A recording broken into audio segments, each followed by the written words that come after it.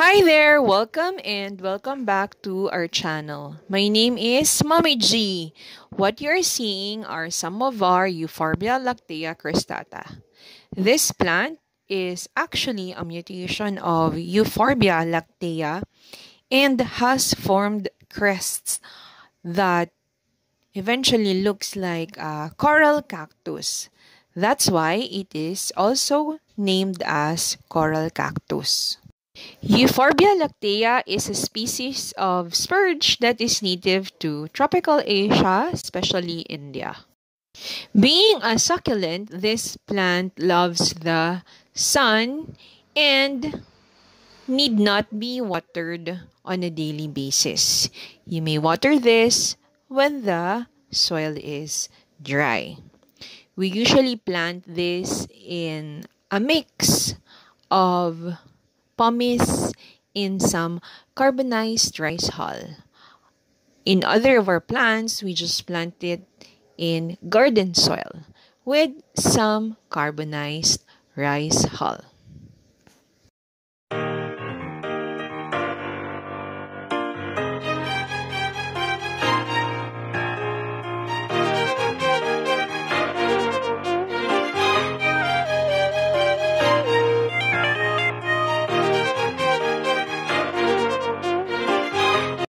These are the growth of our Euphorbia Lactea Cristata months after they were pruned. This is what they looked like before they were pruned. Usually what I do is I wait for the branches to grow a certain size before I cut it off the mother plant. And then these branches will then be propagated so as to have more coral cactus. For the specific on propagating this plant, I will put the link below so you can find more details there. So, I would like to show you what happened to the parts which we have pruned for this coral cactus. So, let's begin. After pruning, the parts which were cut eventually dries up like this one. So you can see there the cut parts, and you can also see some growths at the sides of the parts that were cut.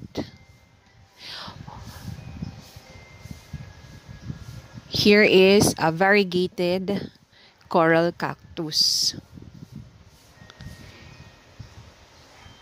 We are trying to look for other parts that we have got. I think we only did 2 cuts. And for this cactus, the growth is mostly crested, which with some growths, there you go, that are elongated, like the usual Euphorbia lactea. Now, let's look at this variety of our coral cactus. So, as usual, the wound has dried up and we have some growths at the sides of the wound. I think for this one, we have made only a few cuttings, maybe 1 or 2. And as you may have observed, the growth of this plant is mostly crested with some small elongated growth at the top. What I usually do is I allow these plants to grow a bit longer, those elongated parts, before I can prune or trim it to maintain the crested structure. So that is another of our coral cactus variegated. Now, let's take a look at our green coral cactus. This one was heavily pruned, so we have a lot of cuts. And we can see here that the growth of this plant is now more crested than elongated. So those are our cut branches. Euphorbia Lactea Cristata can be planted directly in soil, like what we've done for our green variety. And it can also be grafted onto another euphorbia, which is what the coral cactus is commonly known for, like this one. If you want to know how to graft a coral cactus, I can also put the link below. So that's it. We hope that you enjoyed this video and you learned something. Feel free to share this video to your friends as well. We also invite you to subscribe to our channel for more plant videos.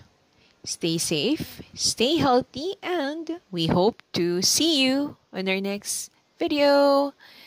Bye!